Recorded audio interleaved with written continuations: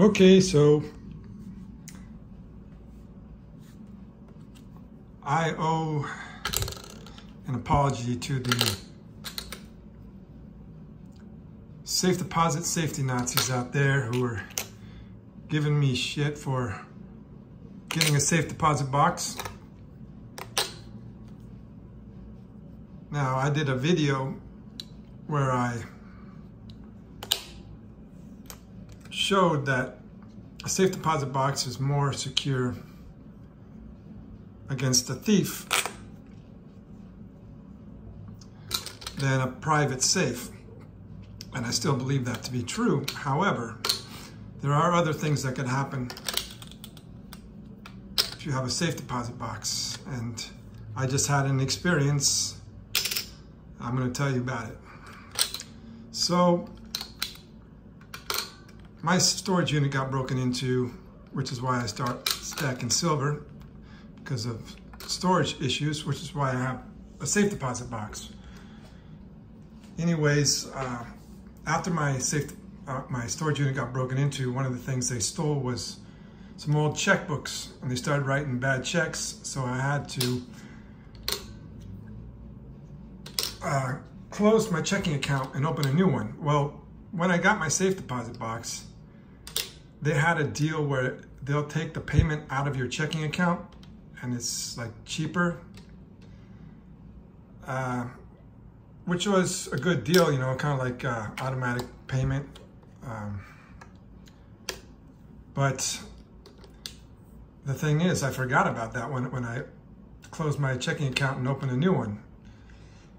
Also, I used to get my mail at my friend's house who lives near my yard where I park my car and get my days off, right? So he got evicted, so I had to ask another friend if I could get my mail at their house, which is over in San Bernardino, like 3 hours away.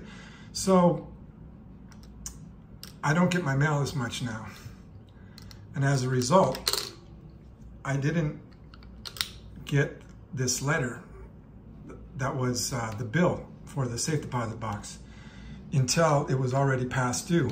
I was actually going on my vacation. I was flying out of LAX, so I decided to stop by my friend's house, get my mail and hang out with them.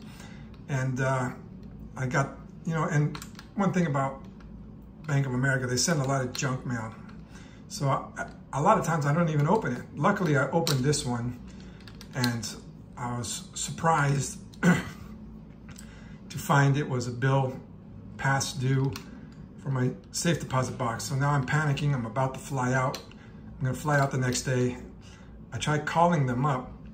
It's Friday night. They say, well, you have to talk to the safe deposit branch, which is closed now. They don't open till Monday, and I'm flying out, you know, the next day, Saturday, right? So I'm gonna panic. But I look over the letter, and you could basically put your checking account number, and then they'll take it out of your checking.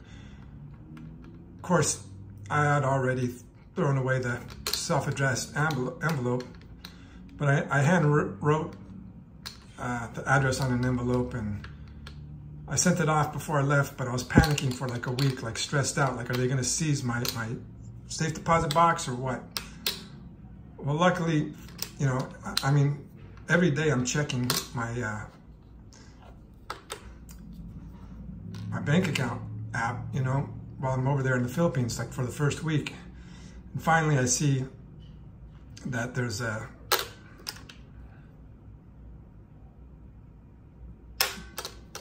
credit or whatever for the approximate amount. It doesn't say what it is because it's just pending. But the next day it goes through, it says safe deposit, and I'm like, thank God. But yeah, you know, there are dangers definitely to owning a safe deposit box, and I just experienced one of them that, you know, you don't pay the bill, they could seize your account, you know, even if it's something like that. So that's my apology to all the safe deposit safety Nazis. But hey, there's a lot of us who still don't have any other option, and it is a better option than some, depending on your situation. a personal safe is still vulnerable.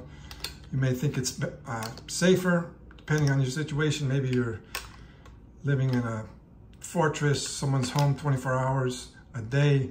You got a good security system, guns, dogs, whatever. But a personal safe is easier to break into than a bank vault. So, whatever, it's really your choice. There's risks no matter what. Wherever you store your gold, there's going to be risks. So, thanks for watching. Mea Culpa.